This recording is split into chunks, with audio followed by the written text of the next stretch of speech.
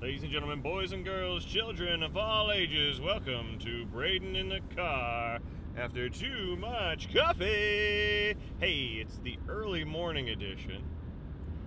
We're up even before the sun. It is a balming 34 degrees out. You're looking at your highs in about the 38 range today, but it can get down into 30, so back down into freezing. But we're here on our morning commute to tell you it's nice and dreary out. The road conditions are doing just fine. And one of the things that I always like to talk about is somewhat of the more or less ridiculous, not topics of the day, but like National Day of this sort of thing, or National Day of that sort of thing. So it just so happens today to be National Peanut Butter Day. So go out and have a peanut butter sandwich, everyone.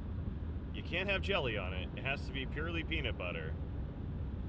Or, for you health nuts out there, maybe just some peanut butter and celery. Celery seems to be that perfect vegetable just to put peanut butter right into and make a tasty snack. Now, I tend to think that the National Day of get a little bit more ridiculous as you go through all of them, because it's not just National Peanut Butter Day. No, it is National Beer Can Appreciation Day. As you see, we're going past a someone is currently pulled over. Actually, it looks like that cop is checking out an abandoned car for the mere fact that that car was covered in snow. Just letting everybody know as we drive on past. But no, National Beer Can Appreciation Day. Not National Beer Day or National Appreciate Your Adult Beverage Day. No, we have to appreciate the beer can specifically. No drinking of bottle beer, no drinking of draft beer. Specifically, the beer can. Why? Why is this a thing? Which brings me not to the very end of the list, but we're not even going to go past the third one. But the third thing of the day is Talk Like a Grizzled Prospector Day.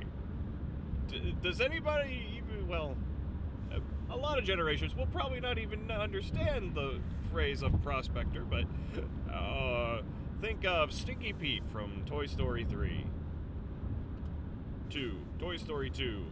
There we go. Yeah. Talk Like a Grizzled Prospector Day, which I feel like is a take on Talk Like a Pirate Day, just because that one became so famous, or at least overused on the internet. So, as you go about your day, in even your most professional of settings, I need you to talk like this, and you know, maybe this is even a little bit better to where it's almost like you're sucking in air instead of breathing out while you talk. Yeah, I can't do it either. So that has been your of the day update. So it seems even more foggy now driving this way. The roads are completely clear though, so besides the fog, it's smooth sailing out here. I'm sure a lot of people just took the day off anyway. I mean, you're coming off of a 3-day weekend from last weekend. You probably got more stuff to do this weekend. Sure, you have my approval to call in because, you know, there's a little bit of snow on the ground. But you know what they say, there is no bad inclement weather day. It's purely improper transportation and clothing. I believe that was Ron Swanson, Parks and Rec. So I hope everybody has a great day. This has been your morning commute. Thank you and have a great day.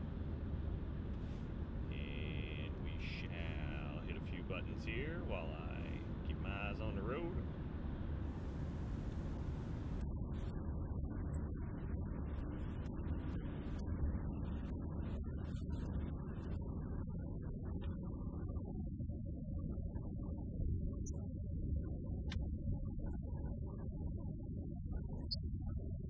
Safe driving, everyone.